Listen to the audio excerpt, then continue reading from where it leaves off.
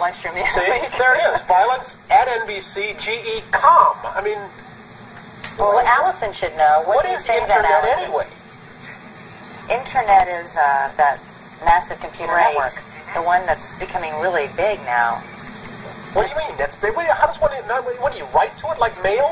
No, a lot of people use it and communicate. I guess they can communicate with NBC writers and producers. Allison, can you explain what Internet is?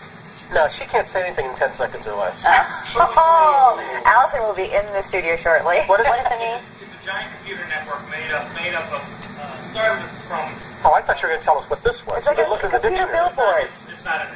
It's a computer billboard, but it's nationwide. It's several universities and everything all joined together. Right. And others can access it. Right. And it's getting bigger and bigger all the time. It came in really handy during the quake. A lot of people, that's how they were communicating out to tell family and loved ones they were okay because all the phone lines were down. I was telling Katie and But you don't need a phone line to operate internet?